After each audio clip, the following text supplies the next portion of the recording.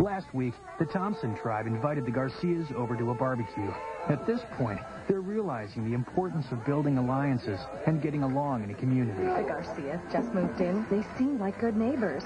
Matt, he's a young guy, energetic. I think he's going to be a real asset to this housing unit. Living in family housing requires basic neighborhood survival skills, like working together and getting along. While your neighbors might not be able to vote you off, good alliances can be valuable.